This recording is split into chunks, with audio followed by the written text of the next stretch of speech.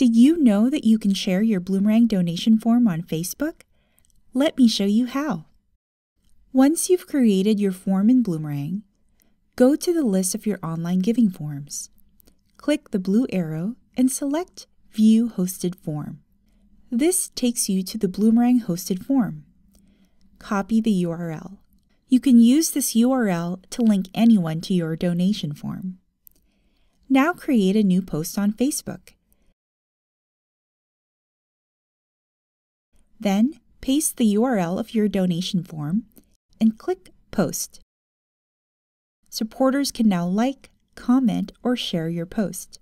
And of course, anyone can make a donation.